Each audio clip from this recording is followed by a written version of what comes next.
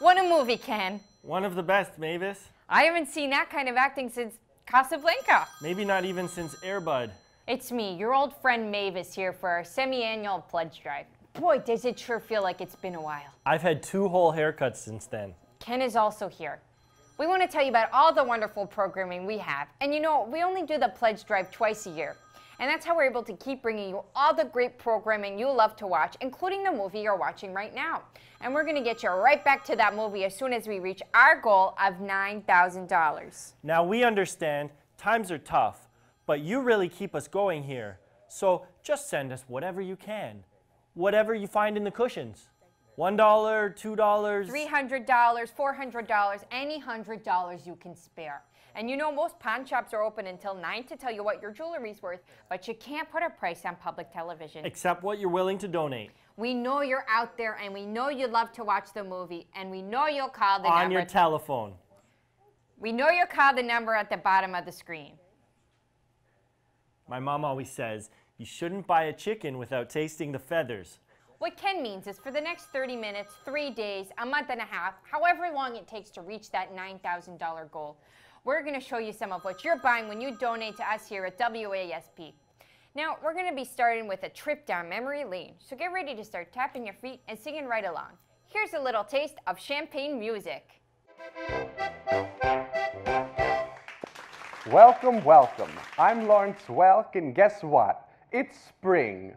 Isn't spring such a beautiful season? The birds and the bees and the birds and the bees making babies, and the little stork birds bringing the baby birds to the mommy and daddy birds, and the same for the bees, making bee babies, and the caterpillars and the praying mantises, and the praying mantises making little praying mantis babies, and then the mommy praying mantis bites the head off the daddy praying mantis. Nature is beautiful. Speaking of beautiful, let me introduce our first guests. All the way from Marvin Garden, brother and sister duo Darla and Dicky Hardcastle.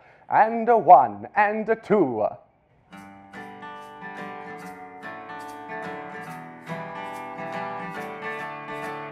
I've got you, and you've got me, a couple of lovers sitting neath a tree. Hold me, squeeze me, cover me in love, shower me in kisses, fill me in like a glove. She's the girl I spotted from across the room. I met her long ago in my mother's womb. Uh-oh. He's the boy I used to bathe within a tub. I still get so excited hearing rub-a-dub-dub. Oh, we're 2 sides of the same coin, ejaculated from the same moist loin. There's no one better knows each other than a sister and a brother.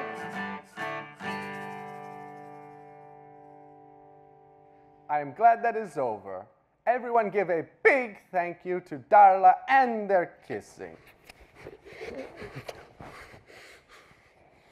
You would never see me kissing with my sister.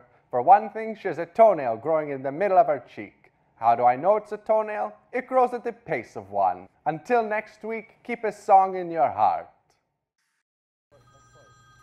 You know, he's right. Nature is beautiful. You know what else is beautiful? Classical Hollywood cinema. We're so close to getting back to that movie. But before we go any further, our producers are telling me there was a technical difficulty and the number did not appear at the bottom of the screen. So here it is for you. Get a pen and pencil. Here it is. 1-800-638-4095. Once again, that's 1 is in the number of people that currently sleep in my bed. 800 is in the number of dreams I've had about Dwayne The Rock Johnson. 6 is in 6 rats currently live in my basement. 3 is in the number of parents that are disappointed in me. 8 is in I ate an entire corned beef pie for dinner last night. 4 is in the amount of cats that ran away from me. 0 is in how many dates I got to the spring fling dance. 9 is in the amount of sorority girls that wouldn't let me join Kappa Kappa Nu. And 5 is in, well, that's just a number. Well, I love corned beef pie, but it's not time for supper just yet. It's time for space. Ken's right. Would you rather have a full belly or a full telly? If you give up supper for just 1 night a week, you can have public television every day of the week. And with that pledge, you'll get all of space right in your living room. My wife Sharon gives me space when she makes me sleep in the living room. So if you want to take a trip around the universe like the one we're about to see, You just call the number while we check in with our good friend Neil Degrasse Tyson and a special guest in my favorite show about space, Cosmos. Hi, welcome to Cosmos, the show we explore the science of space. I'm joined today by my second cousin on my stepsister's side, Neil Degrasse Tyson. Thank you, Mike, and thank you for joining us. Today we're going to look through the far stretches of the universe. And I'm Mike Tyson. Let's explore the incredible science behind... Neil, why does the sun wear sunglasses? Shouldn't we be the ones wearing sunglasses? And the sun is the only one who doesn't wear them?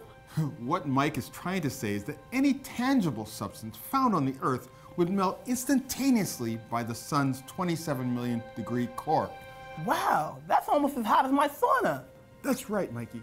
Today's episode is going to be about... Meteors. No. Asteroids. No, it's going to be about... Super Mario Kart Rainbow Road. No, it's about gas planets and their chemical composition. Like Uranus. Well, if that helps.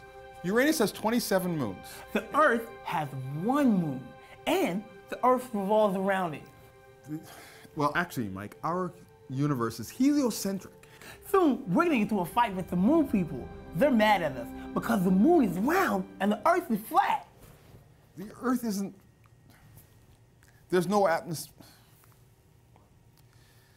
A species of lunar beings would never thrive. Well, that's all the time we got for today. Tune in next week when we explore the celestial supercluster systems with our super sensitive telescope. Sweet dreams! We still have 40 minutes.